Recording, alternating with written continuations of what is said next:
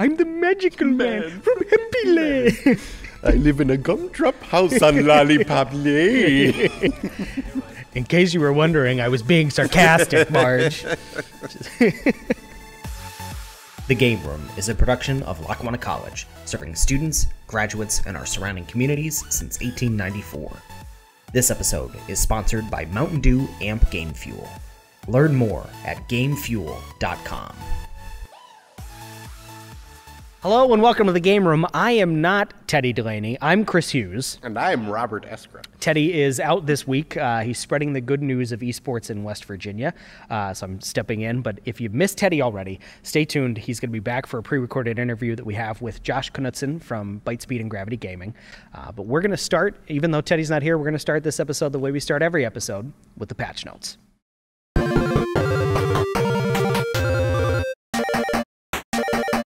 So on this week's patch notes, we're going to start, as we always do, with Rocket League. This week, we actually won a match by forfeit on Monday. We had a forfeiture from Paul Smith's College, so there's really no update for Rocket League. So let's get right into Overwatch. Rob, I know we had another difficult match for that team this week. Yes, we did. And it's, again, this is one of those things, getting into it, being new to the competitive scene. Going up against colleges and teams who've been playing together for a hell of a lot longer. That's basically what it breaks down to.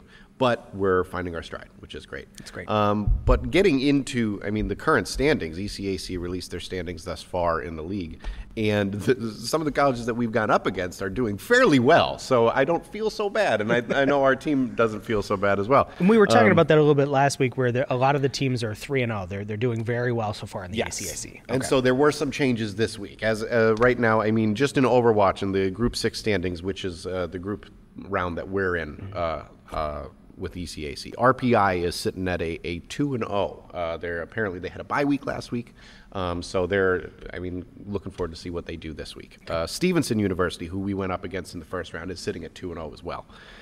College of St. Rose, we played 2-1. NYIT, who we went up against, is a 1-1. And then Arcadia is a 0-1. They've only played one match thus far, which is interesting. Yeah. And then, of course, we're sitting at presently an 0-2, an admirable 0-2. Only room to improve. Exactly. And this is broadly speaking, when it comes to competitive esports, and especially if you're coming back from a not so great record right now, where do you go from here? Well, you rebuild, right? Exactly. There was a moment last week after our match where the team had a come to Jesus moment, and we sat down, and it was because obviously we're feeling dejected, and the question is what do you do in that moment? And we had this moment where we came together and we said, this clearly something isn't working. What do we do? And we pointed out to a couple things that we're going to work on, a couple changes that are going to be made, and starting this week, we already see a massive improvement, and I think Wednesday's match is going to be fun. To say the least. It will be fun. Yeah. Going back to Rocket League, it's it's fortunate that we won, but of course you don't want to win through forfeit, right? It's one of those things that pride-wise, yes, you won, but there's always an asterisk next to it. Right. So the standings in Group 5, which is what the Rocket League team is sitting at, RPI sitting at a 3-0. RPI is doing real well in the ECAC league, both games thus far. SUNY Poly, their A team is sitting at a 1-0. Again, only playing one match over the past 3 weeks. Lackawanna College sitting at a 2-0, but again, got to put that asterisk. It's okay. But it's okay. It looks good. Because we're in top 3. Washington College sitting at 1-1, and then you have Central Methodist University at a 0-1. Clearly they only played SUNY Poly. And Paul Smith's College, 0-3. But again, and I wonder how many of those now. You have to wonder how many are by forfeiture, because obviously one of them is to us by forfeiture. I do know there has been at least one team in both games, both Overwatch and Rocket League, that apparently didn't field a team, but was kept in the groups. Yeah. So it's almost like a second bye week. Yeah. Kind of. But it's something going back to the schools that are on the bottom standings. Where do they go from here? Right. How do they? This is a moment that they need to treat with the utmost care, and they need to go into it and reassess, reevaluate, and come back stronger. Now, unfortunately, some of these teams may have a bye week, and they can reassess and get some time. Right. Unfortunately for us, we don't. Our bye week is the last week of group play. Ooh. So we get to just go butt our head against the wall until that last week. Well, but I think the important thing to touch on is it's not just about assessing what you're doing in game, right? So we've been down 3 starters for the last couple weeks, but we've we've committed, obviously, to making sure that our esports athletes are good student athletes. So you're back up a couple starters this week. The starters have been working hard. They got where they needed to be, and they can play again now, which is, again, another reason why this week is going to be fun. It's good for multiple reasons. For multiple reasons, yeah. But not only were we able to, able to reassess with the stand-in players that we've been having. Because, again, these we weren't expecting to put them into competitive play right out the gate. Sure. So it was a struggle, but now having the full starting team back, and then also having the B team essentially being there and being in a stronger place is just going to help. Yeah, and I'm sure they've learned a lot about their own play styles by being kind of thrown into the fire. Exactly. So. It's a trial by fire is always sometimes the best way to learn. You just got to throw a baby into the pool and hope it holds its breath. Absolutely. So. Well, that's going to do it for this week's Patch Notes. Stay tuned for Teddy's grand return and an interview with Josh Knutson from ByteSpeed and Gravity Gaming. Rob, thanks so much for letting me take the seat today. You're very welcome, but I think it's time for you to leave. So get out of here. Our stadium may not hold 100,000 people, but we still compete with other colleges all over the country. Giant lecture halls? That's not really for me. I like the laid-back approach. Lackawanna is close to home, with satellite centers located throughout northeastern and central PA. Lackawanna College, helping me help you. The choice is yours to make. Changing how I learn. Changing where I learn. Changing my life. All right, welcome back, everyone. We now have a special guest interview from a good buddy of ours, Josh Knutson from the University of Jamestown, who is now the Esports and Virtual Reality Solutions Director for ByteSpeed and Gravity Gaming. Josh, thanks for joining us. Hey, guys. Thanks for having me. Absolutely. So off the bat, I kind of just wanted to ask, how did a little school like the University of Jamestown get started in esports? It was way back in 2016. So kind of like the infancy of collegiate esports, kind of as we know it now. The NACE had just had their very first ever summer summit. Kind of like that brain trust meeting of all the schools who had programs. So Robert Morris, Maryville, kind of that first meeting down in Kansas City. We sent an admissions counselor down there as kind of our representative from the school because they just invited everybody that they could. And we thought, well, yeah, we should probably attend this thing, not really knowing what it was going to lead to. And our admissions counselor came back, and Donovan said, this thing is going to move forward whether we jump on board or not. So we should at least look into it. And over the next 2.5 months, that was in July, over the next 2.5, 3 months, we kind of formed a small task group with myself and a couple other people on campus to do some research. Thought that it was a really good chance for this small private liberal arts school with about 1,000 undergrad students to boost our enrollment a little bit, add another opportunity for our students to compete and get involved on campus, and eventually add a 30-man roster at kind of that varsity level model. So in October of that year, we kind of got the go-ahead, and I was tapped to start and run the program, and we kind of jumped off at it that fall. Took a existing student media center space that we had on campus that wasn't really being utilized anymore. We saw it as a really good opportunity to start a facility, get things off the ground rolling with an existing space on campus. And I recruited 12 students that first year. And now fast forward to 2019, we've had a Sweet 16 finish in Hearthstone, the national tournament. Roster is about 30 kids. They're on head coach number 2 now, and chugging away. So it's kind of a really big transformation over the course of like 3 years.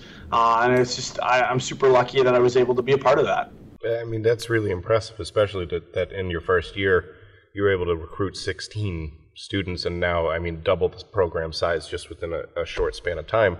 How did you go about recruiting those students, especially with being such a smaller school? The recruiting resources that are out there now, as opposed to what was out there in 2016, are completely different. We didn't have the Be Recruited database that we do now. Recruit Rivals didn't exist back then. NCSA hadn't taken that partnership yet. These things like the combines that are popping up with GYO sports and all these other things, those didn't exist back then. So it was a lot of, quite honestly, like Google searching for high school esports teams. If a school had some semblance of a club or a team or something on their website that said esports, I dug down and tried to find a contact for that school, left a lot of emails, left a lot of voicemails. I think I probably called 200 schools that year with very little return. But, we kind of just slogged through it that way. I leveraged my admissions department. They were incredible. Just with the students that they were coming in contact with on their day-to-day jobs. So, using the resources that we had existing, and then, when new stuff came about, like those online databases and other things, just kind of grabbing onto them as fast as we could. And we learned a lot early on. There's a lot of things that we were doing that were not efficient, not working well, and our process got better over the 3 years that I was there. And I think nowadays it's so much more streamlined and in line with kind of how our basketball team recruits, our football team recruits, and stuff like that. Yeah, and I think we had a lot of the same experiences. This is only our second year, but even in year one, we learned a lot and we figured out how to restructure and make it work. Can you talk about that a little bit? Like, what are some of the things that you realized, wow, we didn't do this right, we need to change this, Yeah, I definitely think, like, you learn that emails don't get responded to. Text messages almost honestly don't get responded to. So you really got to pick up the phone and call. Mm-hmm. And that was kind of like not something that I thought would be the case, recruiting 16, 17, 18-year-olds.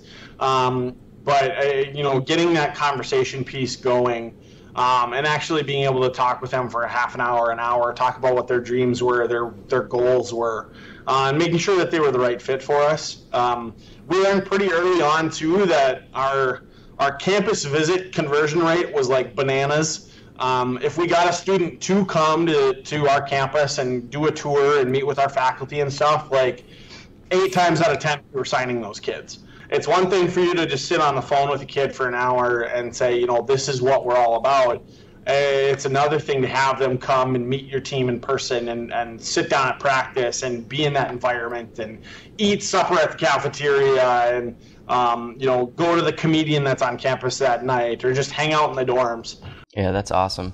And I think we've, again, had similar experiences. If we can get kids in the facility to see the atmosphere and meet the team, and walk around and meet someone from every department to let them know that we're here to help, we're here to hold your hand through this whole onboarding process, it really changes that. So I guess before we touch on what you're doing now in that beautiful room you have behind you, what would be some advice that you would give to a small school like the University of Jamestown with 1,000 students, or even someone like Lackawanna College with 1,800 students? What advice would you give to them for starting up a new esports program? 2 things. Number 1, start small. One of our good friends, Sean Burney from St. Clair College, we talked last week about running esports events and college programs and stuff. And I think people kind of get the like, oh my gosh, this is a gold mine kind of look when it comes to esports, and they get in a little over their heads to begin with, and they're like, we're going to have 80 students on our roster, we're going to have this giant facility, we're going to have, national championship contending teams in 5 games. And I think you have those big aspirations and goals, and that's awesome. But you have to build up to it. It's not going to happen overnight, because a lot of things can get rushed or not implemented well, and it takes time to learn and go through and have failures. I think that's super important, is to fail and to learn from that. So start small and scale out over like a 2-3 year period. And number 2, use the community as a resource. Something that it blew me away, and I'm so proud to be a part of the community, is the fact that all of the varsity coaches and directors out there at the college level, everybody is super willing to lend a hand when somebody asks for it, lend advice, jump on a call and talk about problems for half an hour, or go back and forth on Discord or something like that, speak at conventions and coaching clinics and share their knowledge. And I think there's so much out there in the form of like human capital and human resources that if you're starting a new program, pick up the phone and call the college next to you if they have a program. Use the people around you and the people in the country that have been doing it for a couple of years. Get a hold of the Teddy Delaney's of the world, and get a hold of the Clarkies and Chad Schmelt, all those guys that the old pros, the old guard. It might be intimidating to think, I'm going to message the national championship team and ask for help. You're probably going to actually find that help when you ask for it. It's really fun to hear you say these things, because I think they're things that both Teddy and myself have always talked about. It's start small, work on quality, not quantity, and slowly build to that place that you want to be, as opposed to trying to rush to get there right off the bat. Yeah, just like you said, everyone's willing to lend their hand, lend their experience, their advice. They've been through certain things that you're about to go through, and everyone wants to help. And it's a great feeling to see that in the entire community. We're really focused on just advancing the sport forward, honestly. Now, before we cut you loose, I wanted to talk about where those 3 years at the University of Jamestown led you, and tell us a little bit about your current role as the Esports and Virtual Reality Solutions Director for ByteSpeed and Gravity Gaming. I kind of took an early retirement out of I'm semi-retired. And there was an opportunity that came up here at ByteSpeed to really make an impact in a different way. I loved my time at University of Jamestown. I have nothing but good things to say about the school. It's my alma mater. I love that place. But it was kind of May of this year, I kind of felt the need for a change. And this opportunity with ByteSpeed came up to kind of come in and create a position that was really focused on advancing esports, kind of like what we've been talking about. So I was hired here at ByteSpeed in May of 2019. So it's been about 5-6 months now, which is crazy. But with this new role as the Esports and VR Solutions Director, I really get to focus on 2 product lines, VR and all the great things that are happening there, and then esports, and really have those high-level conversations of how we as a company can help schools get programs off the ground, high school and college, and be a resource for those schools as best we can. I rely on my background in the 3.5 years that I was a program director. I use that knowledge and help pass that on to the next generation of coaches. And that's a super cool environment for me to be in. And then we can provide hardware for those schools and get them up and get them the equipment that they need to be successful. I'm super excited about what we're doing. I think the partnerships that we're creating and the relationships that we're building are super valuable. And we're helping out a lot of schools. We really appreciate you coming on and taking the time to talk about your previous role at the University of Jamestown and your current role here at ByteSpeed and Gravity Gaming. So, and of course, you're always welcome to come down and see our facility and talk with our students anytime that you want to. I would love to. That would be like bucket list item for sure. We'll be in touch. We wish you the best, safe travels, and thanks again for coming on the Game Room. All right, and that's going to do it for another episode of The Game Room. A little bit different today, but Teddy will be right back next week, so stay tuned. But for every one of us here at The Game Room, I'm Rob. I'm Other Rob. And thank you for playing.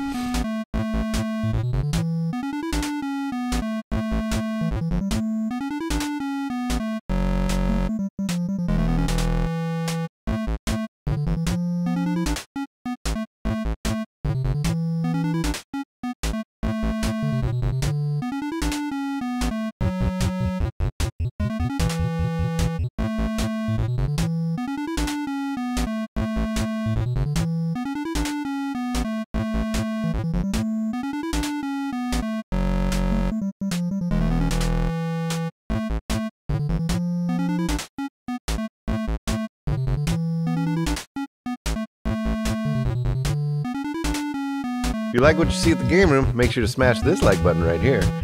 Hit the subscribe button right here, or check out one of our new videos over here. We'll see you later.